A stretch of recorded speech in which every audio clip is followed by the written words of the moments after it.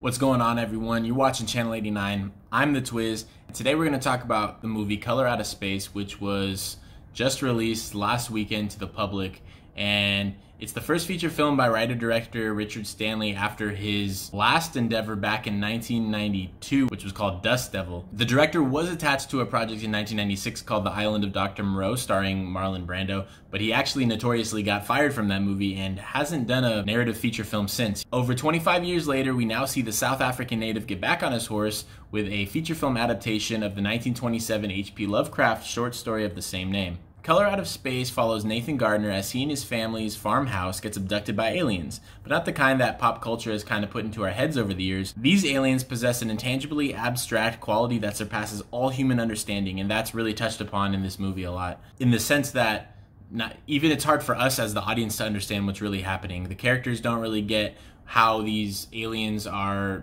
overtaking their lives, and us as the audience is kind of seeing it as an abstract portrayal as well. Nathan is played by Nicolas Cage, who actually reaches his trademark highs so often that it almost borders on self-parody at times, and I found myself laughing out loud quite a few times.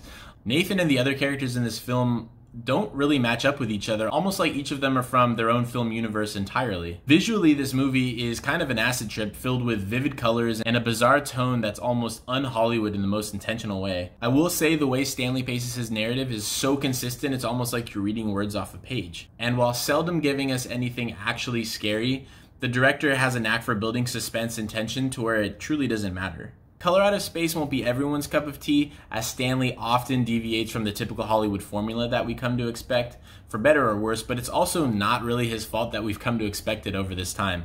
But Stanley also never truly commits to being experimental either, which might turn off certain audience members. We almost wish that this grand concept was more familiarly executed and that there were more succinct steps and stages in the character's discovery of these aliens. Instead, it plays off as one of those movies that you hope will make sense in the end because it's so confusing, but ultimately it never really does, and it's kind of frustrating. We're never spoon-fed an explanation, but also never really get one at all. By the end of this incoherent madness, the only thing that makes sense is that it doesn't make any sense. And if you can be content with that, then you might end up liking this movie. Because it's not until you realize that that's the point Stanley's going for that you can truly be content with the end result. I give Color Out of Space a 72 out of 100. For a more detailed breakdown, see down below. And if you enjoyed this video, like it and consider subscribing. And I'll see you next time right here on Channel 89. Until then, don't touch that dial.